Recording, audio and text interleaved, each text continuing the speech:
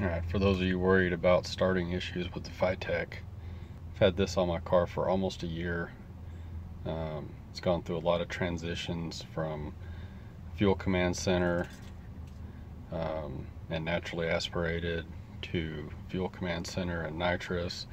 Now it's an in-tank Walbro pump on E85 with a blow-through turbo. I've been doing a little bit of tuning on the E85 because it didn't quite like to start the same. So I've been playing around with the cranking fuel, and I've got the prime shot not completely turned off but very low.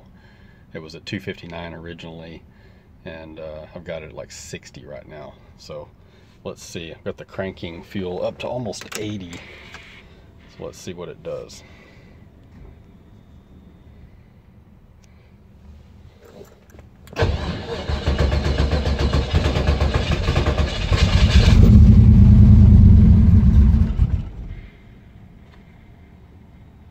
So it needs a little bit more after start and a little bit more cranking.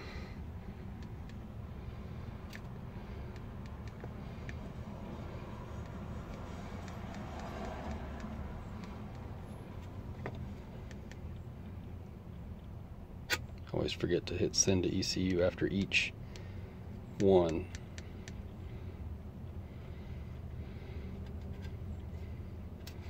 Now key off, about 30 seconds. These are what my settings are currently.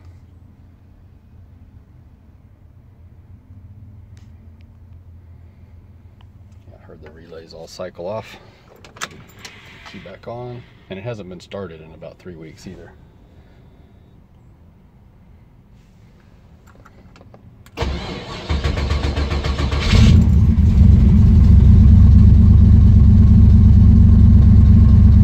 That's better. Even with the ground on the throttle body, I still get the white screen on starting.